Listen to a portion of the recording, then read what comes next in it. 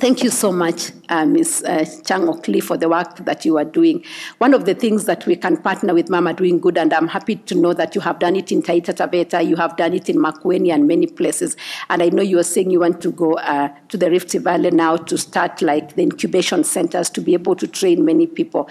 I think the best thing that we can do with Mama Doing Good is to be able to partner with you so that just apart from the work of tailoring, we can also give these women and young people capacity building. What is it that you need to know? Ni kitu gani ambao unataka kujua ili uweze kushona hiyo nguo vizuri? Ndio huyo customer aweze kurudi na kurudi na kurudi. Si ni kweli kina mama?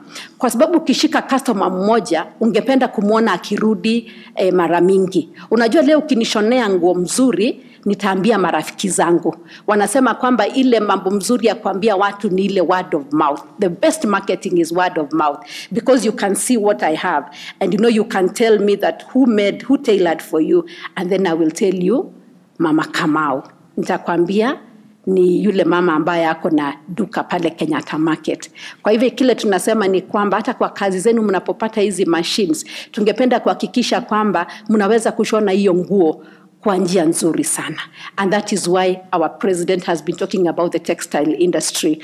We are seeing the economic zones that we are going to have these textile industries so that at least our women, and our men and the people that are interested in this sector, can be able at least to wear things that are Kenya. The best way as a country that we are going to encourage our local tailoring and our local fundis is even to encourage people to wear African attire so that our clothes can be made. And that is how we are going to revamp the bottom-up economy to see that this woman who is equivalent to a mama mboga, because when we talk about mama mboga, we think about the women that sell mbogas, but really mama mboga is that woman that is doing something small, so that we can see these women even tailoring clothes that they can export, that people can come into this country to be able to tailor, because that we are seeing Kenya, many people getting attracted to Kenya.